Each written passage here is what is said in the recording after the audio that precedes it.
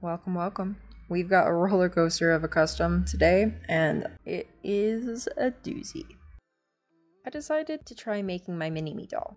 She can be a host for these doll custom episodes, and I was excited to see how I do. Let's begin. To start off as a base, I have this apple white Ever After High doll that I think will work perfectly. With a few details, I can make her look like me.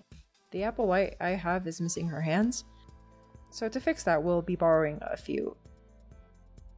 Now it's time to take off that head. The rounded heads are growing on me, but I still like the face molds from Monster High a little bit more. So I thought about what I could do to change the face shape. I have more cheekbones than a typical apple white doll, but I do want to save time by not changing the head. So I thought about what I could do to change the face shape. Durali's channel came to my attention again with her chin molding techniques. She seriously has this down to a formula, so go and watch her videos for actual information. I'm going to gloss over it here, but the basics of it are to soften the head with 100% acetone, let the doll dry for 24 hours, and then set the face into a more angled shape using foam and pressure. The doll needs to be on the body for this, so that the neck stays in the right shape to still fit the body after the head completely rehardens. After 5 days of this, we removed the head shaping materials. The effect looks really severe at this point, but after it relaxes into its new shape, it was looking really good. I like how the head is more oval now, which is what I was aiming for. The way I style my hair is different than how the doll was rooted, so I'll have to add hair to the part to keep the scalp from showing. I had learned that messing with the head before shrinking could cause damage, so I waited to root the doll until after the head shrinking and shaping. Now that the shape is good, we get some hot water on the neck, and...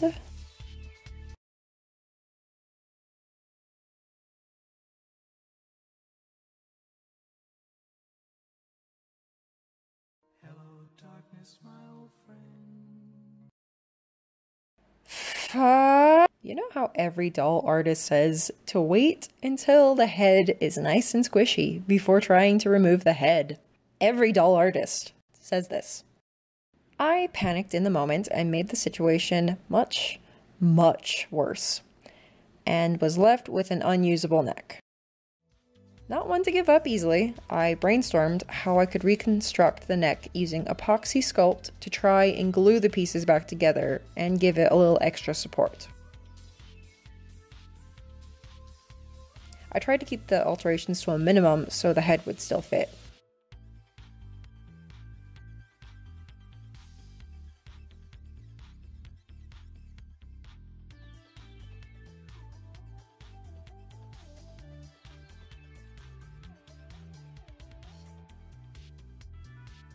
Drying and sanding later, we had this.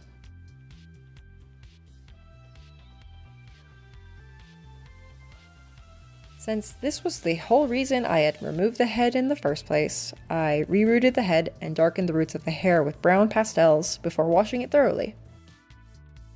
Here, I can restyle it without staining the scalp, so yay! Success!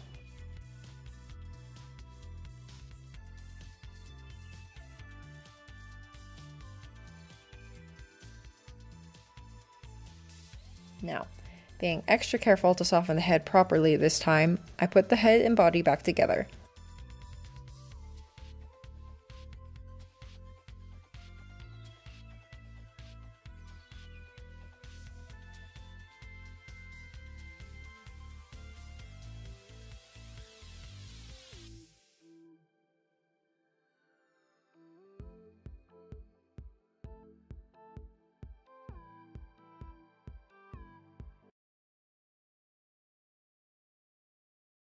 Hello, darkness, my old friend. It was at this time that I started eyeing my dolls to go all Dr. Frankenstein and steal a neck from one of them. Fortunately, I found my other Ever After High dolls first and took a moment to reassess. While I had been planning to use Apple's body, there were other bases I could still use that would fit the skin tone I was aiming for, without giving me more work. I think this is the Red Queen, and she was the next pale skin tone I had in this body type.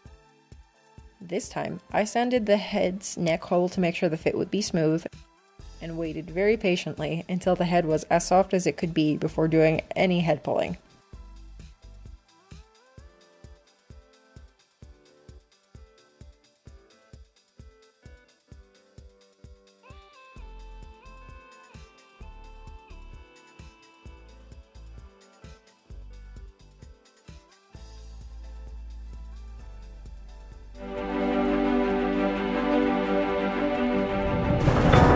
Now that Mini Laurel is on a body again, it's time to get serious about the details. I made a mistake by not making sure the face was properly clean before I started adding the pastel and the MSC. I noticed smudging on the second layer and thought to try and remove the blush on the first and make sure the doll was clean before continuing. But I didn't want to take off the whole face and only removed the dirty section. This left a discolored line on the forehead. But we can just hide that with hair. So, with everything that had happened with the neck, I was hesitant to start the face. But we can't let the fear of failure stop us.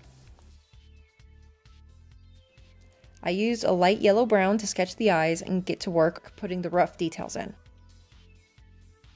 It was a personal goal of mine to get my dimples on the doll in a way that looked natural, so focusing on those got me in the zone. My eyes are hazel, and I found that it's hard to color hazel eyes without being too green or too brown. Finding that balance was a fun challenge, and I forgot about being nervous as I continued. Getting my tattoos on was the next step. Right now I have two, one on my wrist and one on my underarm. I was particularly finicky about my braille underarm tattoo. Putting the dots clearly as close as I could manage on the very tiny arm space was not ideal, but I did alright. Back to the face, a few more details with the acrylic paint, some gloss varnish, and she's done.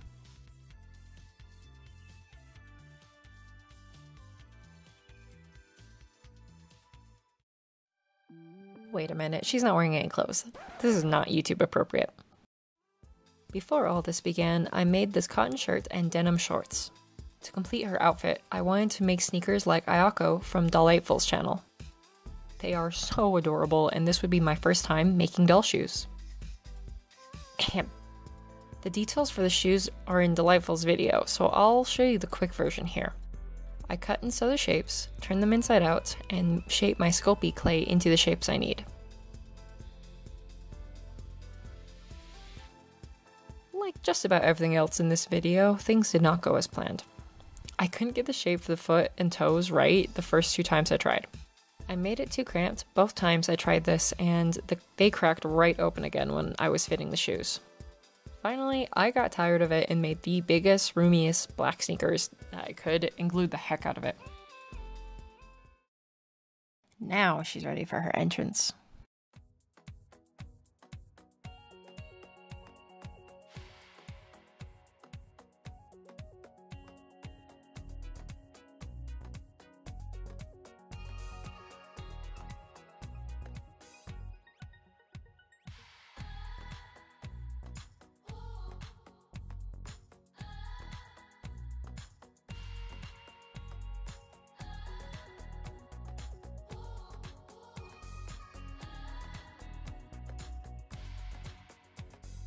I came close to just calling it quits and moving on to a different doll, but I'm glad I stuck with it. Mini Laurel may be imperfect, but so am I. Making her taught me a lot of things and showed me I can still succeed even when I mess up. If there's one thing I want to say, it's always let the head soften, please. Don't be like me. Learn from my mistakes. And today is the best day to start a project. Thank you so much for watching. Comment down below what you thought of the video. Have you ever had a project go off the rails like this one? See you again soon!